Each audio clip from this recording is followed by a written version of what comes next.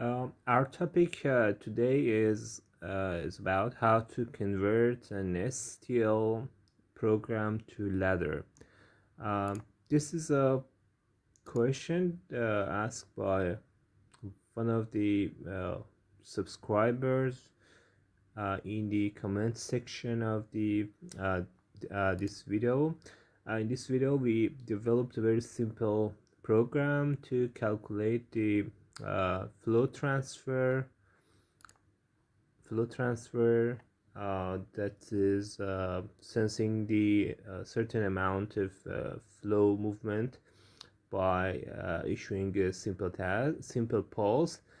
In each pulse, we add the total value by a certain amount. In this example, we just add the totalizer by 5 in case of receiving a positive edge.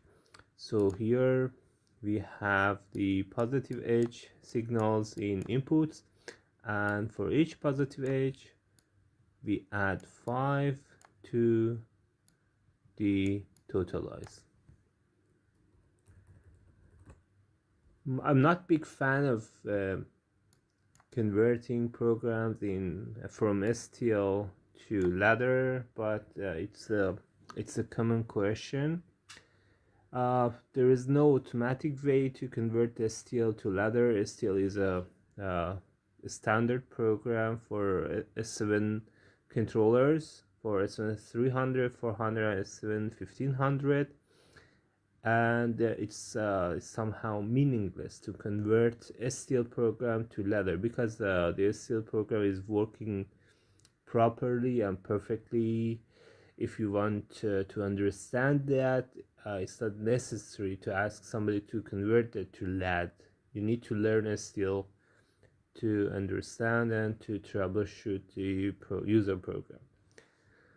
But here we will do the task to show you how it's possible. The user program originally developed in STL. You can see that I copied the original program in the network 2 in STL, and I will develop and I will convert each section into the ladder program. The first part of the user program is reset behavior, that I will create this part in network 2. Okay, if we have the reset signal, in case of its 0, we will move to the normal part. In order to find the jump and the other instructions related to that, we need to find the program control operations in the basic instruction folders. So we have a jump if the condition doesn't meet, and if the reset signal is not true, we will move to the normal part.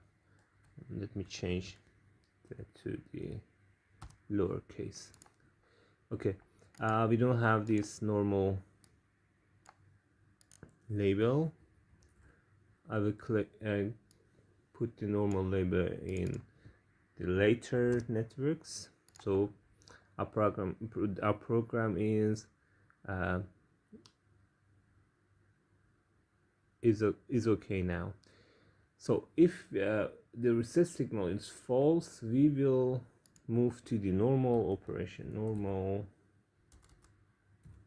operation here. But if we have the reset signal, we need to reset behavior. We need to reset the totalizer, and it's done in network number 3. To reset totalizer, we use load and transfer. It's possible to use move to do the same behavior. This is the reset behavior. We move 0 to totalizer.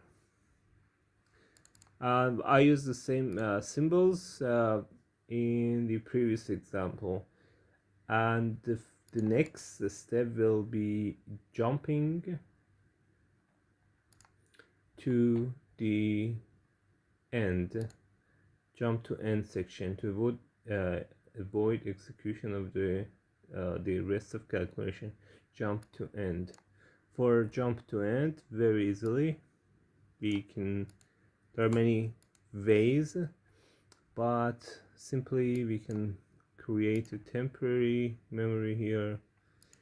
We have two temps here from previous part, temp1, temp2. We can use temp1, we can use temp1 here, and the negated version of temp1, because temp1 is yeah, or it's possible to use the negated temp1, and if we add the negated and the original signal, the result will be always 0. So we have 0 here. We want to always jump, go to the program and control operation. We need a jump when 0 is the input, and the label is here the end of the program. The end, we keep network 7, or the other networks we may add several networks. The last network will be our end section.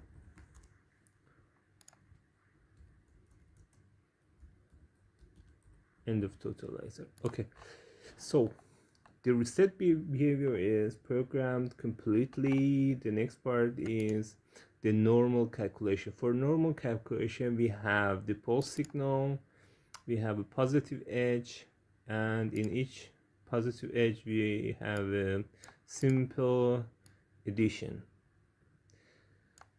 So we have the pulse. If we have the pulse signal, we don't have the reset signal. If we don't have the reset signal, and we need the positive edge. Positive edge is available in bit logic operation. Positive edge here. We need the memory, internal memory. We need to use an internal memory here, and we need from mass functions. We need to add block. Sorry.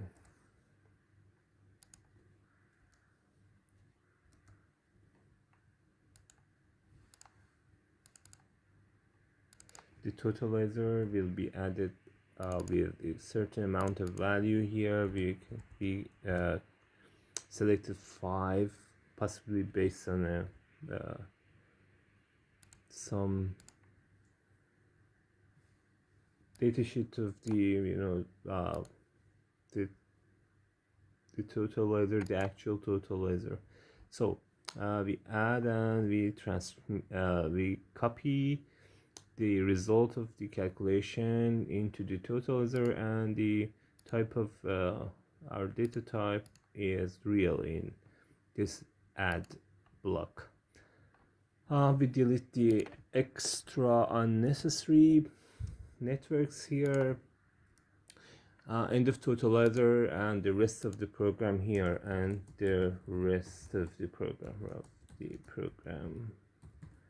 For the rest of the program, because we don't have anything to add, it's possible to use temp2. It's a dummy program just to fill this part, but in the real program, this is the rest of the user program. So we save the program. Let me check again. If reset is false, we will move to the normal. If it's true, 0 to totalizer, and we will jump to end. And in case of the reset is false, we will move to this calculation, pulse and the positive edge. I think I think the task is done here. The next step will be function test the program.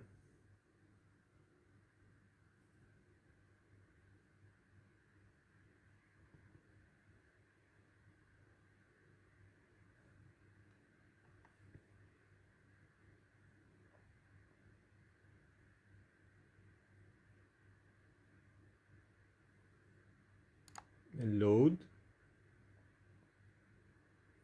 and finish, and here put the CPU in run. We go online, check the program, and let me find the watch table here.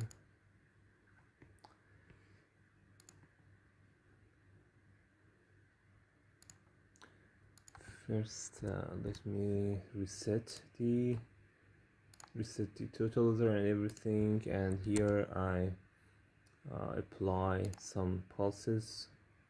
0. Again, I need to apply another pulse. So the totalizer is working fine, and the reset behavior is perfectly working. In case of simultaneous action on the pulse and the reset, the totalizer will not work. So it's working as we designed or we intended in the user program. The next step will be adding the clock pulse of the CPU.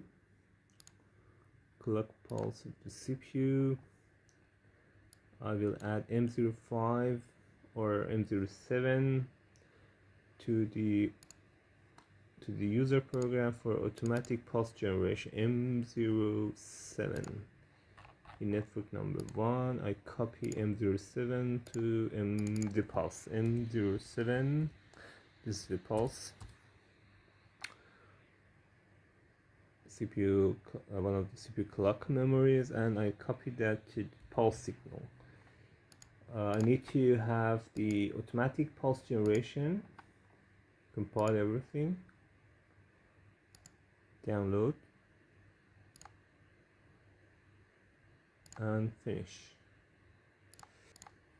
We monitor the program in online mode. We have the pulse here. So in the watch table, we go online again. The pulse is working perfectly. The totalizer is counting. Again, I reset the totalizer. You can see that despite the fact that we have the pulse, the output is 0. And when we reset the reset signal, the counting is starting. Thank you for your time, and I hope you find something new here.